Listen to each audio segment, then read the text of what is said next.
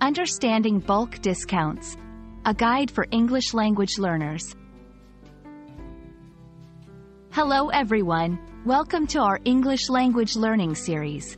Today, we're going to explore a common phrase in shopping and business, bulk discounts. By the end of this video, you'll understand what this phrase means and how it's used in everyday conversations and transactions. Bulk discounts refer to reduced prices offered on products or services when they are purchased in large quantities. This concept is prevalent in various shopping scenarios and business dealings. The idea is simple: the more you buy, the less you pay per unit. This discount is beneficial for both the seller and the buyer. Sellers can move more products quickly, and buyers save money on each item. To better understand this concept, let's look at some examples. 1. A stationery shop offers a 10% discount if you purchase more than 50 notebooks. 2. A software company provides a reduced rate for their product when a business buys licenses for more than 100 employees. In these examples, the key point is that purchasing a higher quantity results in a lower price per unit.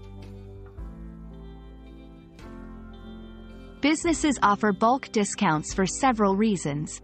Increased sales. By offering a discount, businesses can encourage customers to buy more. Inventory management. Selling in bulk helps clear out inventory faster. Attracting large orders. Businesses often prefer dealing with fewer, larger orders than many small ones. Understanding this can help you make informed decisions when shopping or negotiating in a business environment. Let's practice using this phrase. I saved a lot of money through bulk discounts at the office supplies store. Our company is offering bulk discounts to attract more clients. These sentences show how you can incorporate bulk discounts into everyday English. That's all about bulk discounts. We hope this video has helped clarify this useful phrase.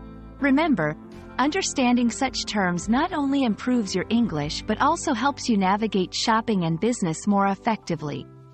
Thanks for watching, and see you in our next lesson.